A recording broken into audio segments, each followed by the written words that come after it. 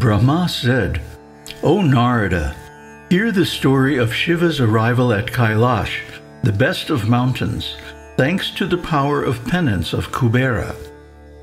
The Lord of the universe, after bestowing the boon of lordship of treasures upon Kubera, returned to his excellent abode and thought within himself thus: My complete manifestation, born of Brahmā, can look after the activity of dissolution. Now, assuming that form, I shall go to Kailāsa, the residence of Guhyakas. Rudra, born of my heart, my perfect manifestation, is the single Supreme Brahman. He is worthy of being served by Viṣṇu, Brahmā, and others. He is not different from me. He is unsullied. In that form I shall become that friend of Kubera, shall remain near him, and perform great penance." Thinking thus, Rudra, desirous of carrying out the wish of Shiva, the Supreme Brahman, sounded his drum that gave out the divine Nāda. Its resonant, reverberating sound pervaded the three worlds, heightening enthusiasm and called upon everyone in diverse ways. On hearing that, Viṣṇu, Brahmā, and other deities, sages, the persons well-versed in agamas, nigamas, and siddhas, devas, and asuras came there with great delight. The pramatas too reached that place from different quarters. The leaders of ganas, revered by the whole world and of high fortune, arrived there. I shall mention to you their number. Listen attentively. The leader of the ganas, Saṅkhakarna, came there with 1 crore of his ganas, Kedaraksha with 10 crores, and Vikrita with 8 crores. Viṣaka with 64 crores, Pariyatraka with 9 crores, Sarvantaka with 6 crores, and the glorious Dunduma with 8 crores. Jalanka, the chief leader of ganas, with 12 crores. The glorious Madana and Vikritanana with 7 crores each. Kapalin with 5 crores, the auspicious Sandaraka with 6 crores, and Kanduka and Kundaka each with 1 crore. Vishtamba and Chandratapana each with 8 crores.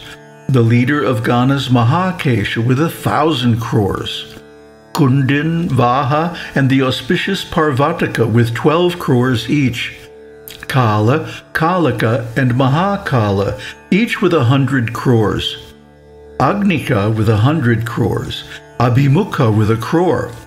Aditya Murdha and Dhanavaha, each with 1 crore. Sanaha and Kumuda with 100 crores. Amoga, Kolika, and Sumantraka each with 1 crore. Another leader of ganas, Kakapada with 6 crores, and the lords Santanaka with 6 crores. Mahabala, Madhupinga, and Pingala each with 9 crores.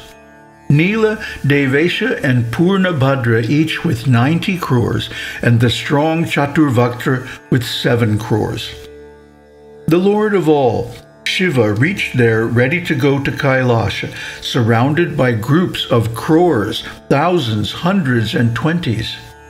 Kashtagudha, Sukesha, and Vrishabha, each with 64 crores. Chaitra, Nakulisha, and Svayam Prabhu, each with 7 crores. Lokantaka, Diptatma, and the Lord Daityantaka, Lord Bringiriti, and the glorious Deva Deva Priya, Ashani, Bhanuka, and Sanatana, each with 64 crores. Nandishwara, the supreme chief of ganas, and Mahabala, each with 100 crores. These and other leaders of ganas were all powerful and innumerable. They had 1,000 hands, matted hair, crown, etc. They had crescent moon as their embellishing decoration. They were blue-necked, three-eyed, adorned with necklaces, earrings, crowns, and other ornaments. Lords of ganas emulating Brahmā, Indra, and Viṣṇu, shining with the brilliance of crores of suns and possessed of anima, etc., reached there. The Gana chiefs and other noble souls of spotless splendor eagerly reached there, desirous of seeing Śiva. Reaching the spot, they saw Śiva, bowed to him, and eulogized him. Viṣṇu and others bent their heads and joined their palms in reverence. Then Lord Śiva, Viṣṇu, and others went to Alaka, the residence of Kubera, lovingly. Kubera and his attendants received the distinguished guest with great respect and worshiped him with devotion, offering him various presents. To please Śiva, he worshipped Viṣṇu and other devas, the Ganas, and the followers of Śiva. Śiva was highly delighted, and he embraced Kubera and kissed him on the head. With all his followers, he stayed near Alaka. The Lord commanded Vishvakarma to erect buildings on the mountain for his own residence and that of his devotees and others suitably. At the bidding of Śiva, O sage, Vishvakarma immediately reached the spot and made all suitable arrangements. Then, at the request of Viṣṇu, Lord Śiva, who was highly delighted at the arrangements, went to Kailāsa after blessing Kubera and entered his residence at an auspicious hour. The Lord, being favorably disposed to his devotees, delighted everyone. Then Viṣṇu and other devas, the sages and siddhas, celebrated the coronation of Śiva. They approached him with various kinds of presents in their hands. With very great festivities, they performed the rite of waving lights in adoration. O sage, there was an auspicious shower of flowers. The delighted celestial damsels sang and danced in joy. Everywhere loud shouts of "Victory! Victory! Obeisance! Obeisance!" were raised. Everyone's enthusiasm was great. Everyone's happiness was boundless. Seated in his throne, Śiva then shone all the more. He was duly served by everyone, Lord Viṣṇu and others. All the devas eulogized Śiva, the benefactor of the world, with words pleasing of nature and pregnant with meaning. On hearing their hymns of praise, Śiva was highly delighted and granted their wishes. He, the Lord of all, lovingly fulfilled their cherished desires. O sage, at the bidding of Śiva, they returned to their abodes.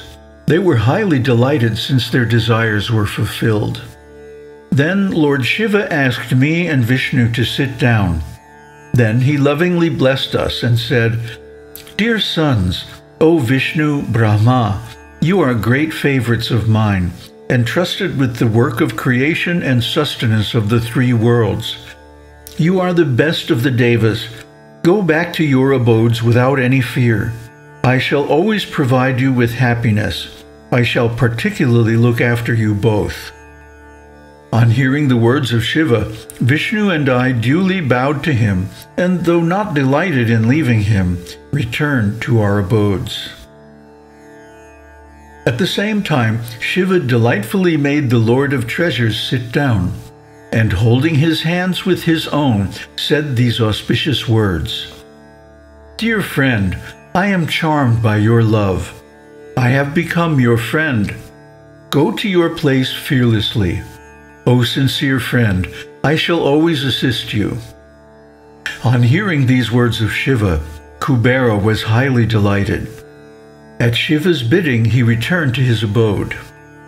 Śiva stayed on Kailāsa, the best of all mountains, along with his ganas, practicing yoga and meditation at his own sweet will.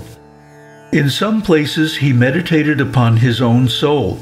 In some places he practiced yoga. At times, of his own accord, he gave discourses on ancient historical tales. He, being an expert in divine sports, sported with his ganas in the different regions of the Kailāsa hill. Thus Lord Śiva, who had assumed the form of Rudra, performed the divine sports on Mount Kailāsa, though he was foremost among yogins. Thus Lord Shiva spent some time without his divine consort. After some time he married Sati, the daughter of Daksha Prajapati. Lord Shiva sported with her, following the conventions of the world, O celestial sage, and he became happy. O sage, thus I have explained to you the manifestation of Shiva in the form of Rudra, his arrival at Kailāsa, and his friendship with Kubera, the Lord of Treasures. Thus I have explained the inner sport also, which increases perfect knowledge and confers the fulfillment of desires here and hereafter. He who reads or listens to this story attentively will enjoy all worldly pleasures here and attain salvation hereafter.